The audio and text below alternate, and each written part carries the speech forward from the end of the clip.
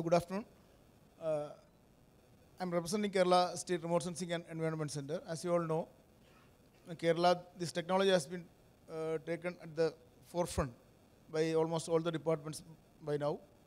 As a small state, for the last 10 years, actually, this technology was not so used for the planning purpose, which leads to, as we all know, the planning process is not in a scientific manner. But since this technology has been pushed forward, now to my personal experience itself, I have been working with a water source development plan in a constituency in Trivandrum, wherein we forcefully introduce this technology so that the transparency can be brought in. See, we have been implementing the watershed plans, we have been implementing the water source management plans for the last 30, 40 years.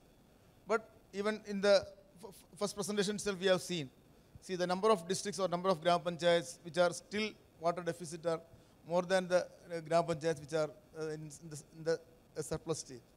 So what we did is that we tried to push this data to the local self-governments and convince the people's representatives, the gram panchayat presidents and all, why we are going to have a plan, or if you are having a more number of water bodies, which water body is to be treated first, and why it is to be treated. It can be very easily explained to the people and convince them, and even within a span of 5 years itself, we are able to bring a change in that particular area. Similarly, in the infrastructure development part, this technology is giving a good support. See, in Kerala itself, as you all know, that KSREC project, when it was being planned, we have been associated with that particular project, and we were able to give the output within a very short span of time.